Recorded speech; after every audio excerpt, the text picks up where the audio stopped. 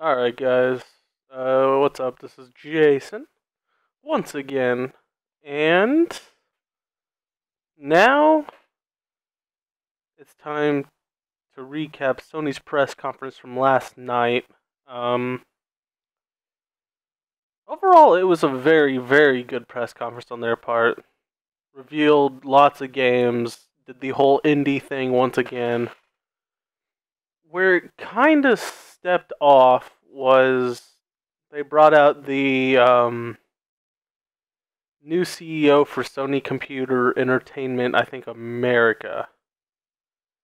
He talked for a while about this and that, and then, of course, they did their little Sony Computer and all about their TV show and stuff like that. Overall, it was a Sony press conference. It was pretty good. This is coming from a big Microsoft fanboy. Little Big Planet 3 got announced. Biggest thing, their little, we have one more game for you, was Uncharted 4. Very small little portion, but it proved a point, and it did exactly what they wanted to do. So, what else? Destiny, of course. They led off with Destiny. Exclusive content, this and that, are coming to PS4 or whatever. I'm getting it on Xbox One. I think it'll be pretty nice anyway.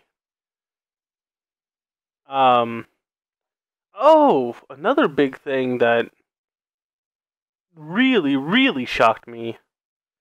They were able to reveal from Rockstar Grand Theft Auto 5 is coming to the PlayStation 4, Xbox One, and PC this fall. And that is just amazing. I traded my Grand Theft Auto 5 for 360, and I'm getting the Xbox One version. Hands down. No doubt about it. Overall, they did their indie thing. They did that. They showed off The Order. They showed off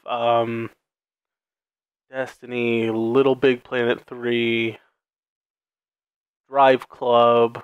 They did a little bit of Drive Club, not very much. I think that's actually about it. That was a decent recap. Of course, if you guys want to see it for yourselves, I believe IGN has them all posted. All the press conferences. So stay tuned. I got one more E3 shindig coming at you. Hope you guys enjoyed it. Bye-bye.